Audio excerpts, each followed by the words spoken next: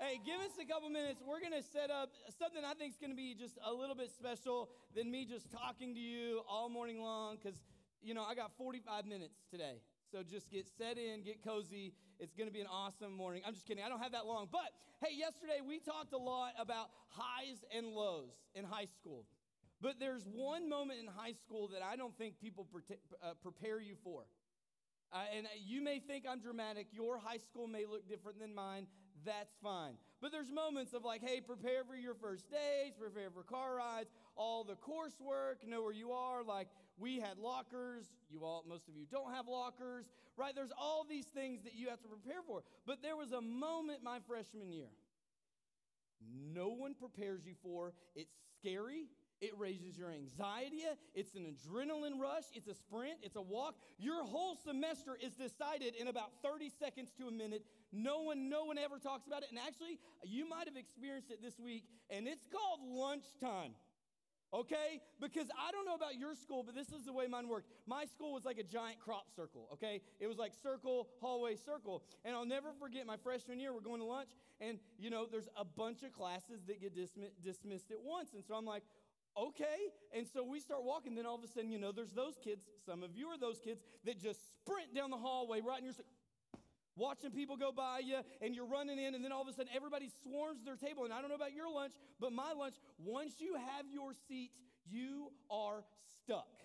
Who you sit with, who you sit beside, that general area is yours, and if you go into somebody else's, you're just picking a fight. And then some people just stand there and wait and look at you and be like, bro, that's my seat. Right? It is a scary moment in high school when you go to get your lunch table because there you are for the rest of the year. But for most of us, what we try to do is at least try to get a couple friends. Even here, you're like, let me get my friends, sit with them. And what I noticed as I look back, the people that I sat with at lunch were just like me. Probably football players, sports, all that kind of stuff. That's the people that I always sat with. We had the same interests. We would talk about college football and all of those kinds of things. But today we're going to talk about a table that looks just a little bit different.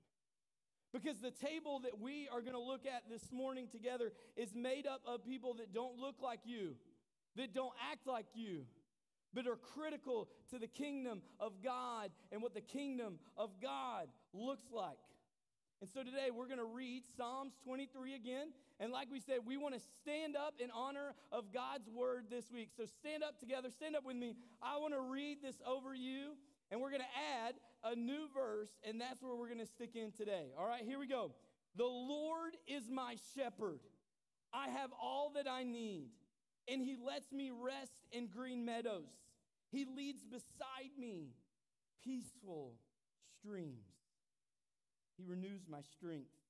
He guides me along the right paths. He brings honor to his name. Even when I walk through the darkest valley, I will not be afraid, for you are close beside me. Your rod and your staff protect me and comfort me. And this is where we're going to settle today. You prepare a feast for me in the presence of my enemies. You honor me by anointing my head with oil, and my cup overflows with blessings. Go ahead and take a seat. Go ahead and close your eyes. I want to read just verse 4 over you one more time because we cannot get enough of God's word. Let me just read this over you. You prepare a feast for me in the presence of my enemies. You honor me by anointing my head with oil, and my cup overflows with blessings. God, would you allow your word to penetrate our heart this morning? May we see your table the way that you have designed it and not anything else. It's in your name that I pray. Amen. Jesus not only provides and protects, but he also invites. He invites us to be a part of something greater. And Psalms 23 talks about the shepherd preparing a table and anointing his sheep with oil. Both of these revolve around the idea of being promoted to a place of honor. We no longer have to tirelessly search for our meaning and purpose because Jesus invites us in and gives us the greatest purpose. Jesus isn't distant from us. He is near, and he wants a relationship with us. That God prepares a feast for you and me. That he invites us to take a seat at his table. But this isn't something that Psalms 23 just tells us. It's something that Jesus did throughout his entire ministry. That Jesus was at the table with all kinds of people. Like in Matthew chapter 9, he's with Zacchaeus. Sorry, wrong person. He's with Matthew, and one of his disciples. That Jesus calls Matthew as a tax collector, and he says, come and eat with me. Come and follow me. And then they go eat together that night. Matthew 10 says this, later that day, Matthew invited Jesus and his disciples to his home as his dinner guest, along with many tax collectors and other disreputable sinners. So what Jesus does is he invites all the people with the worst stories, the worst testimonies, all those people, and Jesus begins to eat with them. So much so that the religious leaders would look at that and they say, why do you eat with such scum? That's what he calls those people. But this isn't the only time. In Luke chapter 19, verse 10, there's a story of Zacchaeus, this other tax collector that was a short, big jerk, okay? He took money from people, and he began to follow Jesus. But Jesus hollers out to him. He says, when Jesus came by, he looked up. Zacchaeus called him by name. Zacchaeus, he said, quick, come down. I must be a guest in your home today. That once again, Jesus comes to the table with people who we wouldn't think would be invited to the table, that the Son of the living God came and got the sinners. He got the people that no one wanted to be around. But that's not all the people that got to eat and interact and have a meal with Jesus. Something that we do every single week at our student services and at our adult services is communion. We take the little piece of bread and the cup of juice, the little wafer, the plastic, right? All of that. That moment happens right before Jesus dies on the cross. It's called the Last Supper. And he eats with his disciples, his best friends, the people that follow him, the people that love him, the people that care for him. And they eat one last meal together. But that's not the only time that we see Jesus again eat. There's actually this special moment that happens when Jesus comes back to life with Peter, and Jesus is preparing a fish for his disciples after he has came back to life. Again, Jesus invites people to the table. It's really unique that the God of this universe would come to this earth and he would spend so much time at the table with people who loved him and people that didn't love him, that actually, until they heard about him, would hate him, that there's all these different people that he spent around. But I thought this morning it would be really unique if we actually take a glimpse of what that table looks like today. Because I think sometimes we read scripture and we're like, yeah, but they got to interact with Jesus. And so what I want to do, I'm going to invite some of my friends up to just come take a seat at the table that we have set up, because we want to get a little look of what this table looks like. So as you guys come up, take a seat around the table. It doesn't matter where. Give them a round of applause. Because as we look at this table, you can see people that are really nervous because they don't really want to be on stage. They don't like the sight, but that's okay. This is what Jesus' table looks like.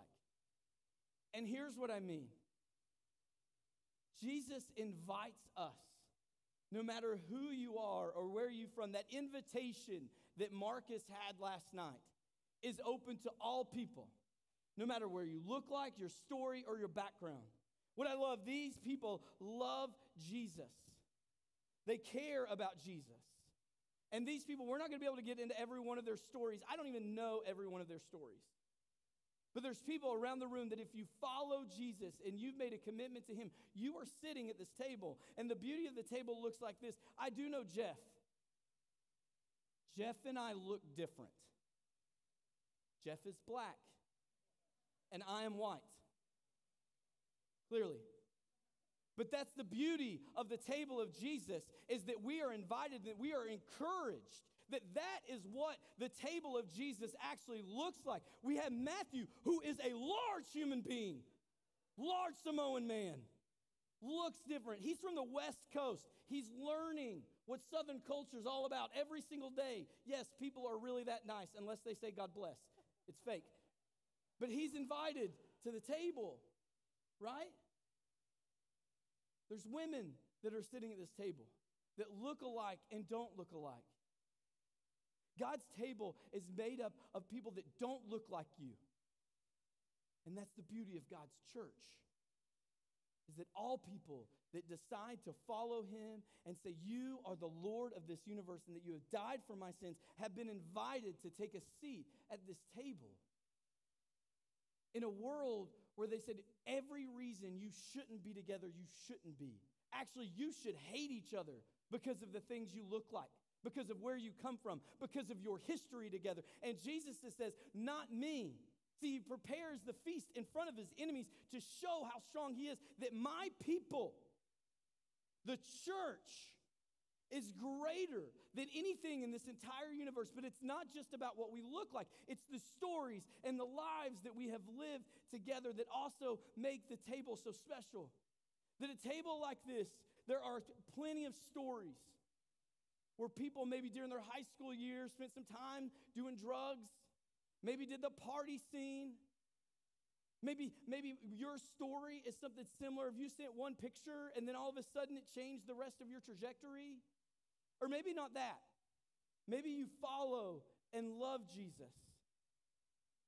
And everybody looks at your story and thinks you have nothing special. Well, what people don't know about people that love Jesus and don't have that story that's like, I did drugs or I did all of these things and then I found Jesus and my life is transformed. See, those people continued to overcome adversity because they were challenged. And a lot of times you don't know this, but maybe they felt left out because when they get on their social media, they see all of these people doing things and they have chosen to step out so that they can look more like Jesus. And so instead of being with people, they're left at home alone, sad, lonely. There's people in this table right now that have sat in a group like this and felt absolutely lonely.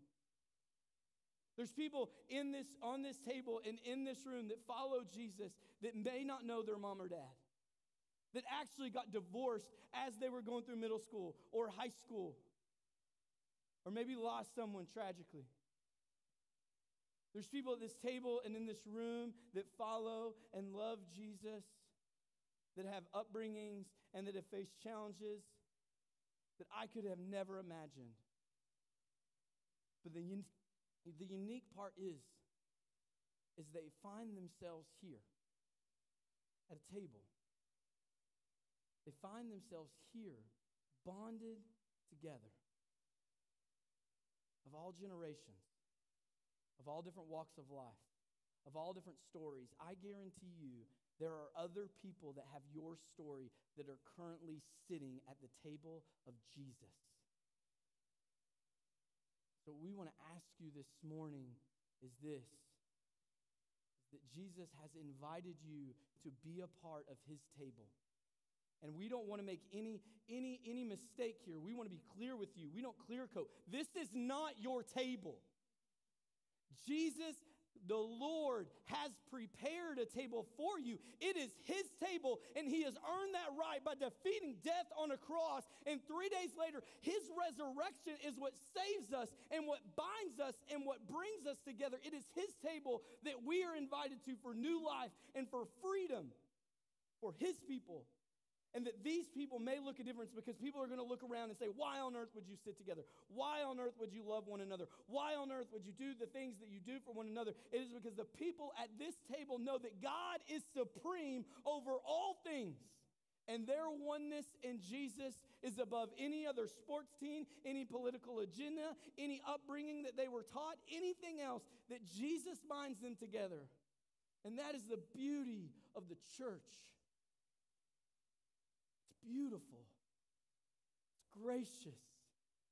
It's powerful. And so this morning, where do you find yourself? And Jesus has invited you to his table because what he has done, because he loved you first. Are you sitting here? Are you sitting at the table with Jesus? But for some of you, you've been sitting at the table for a while. You understand what's going on and you love Jesus. Well, here's what we want to challenge you with this morning. There are still empty chairs at the table of Jesus.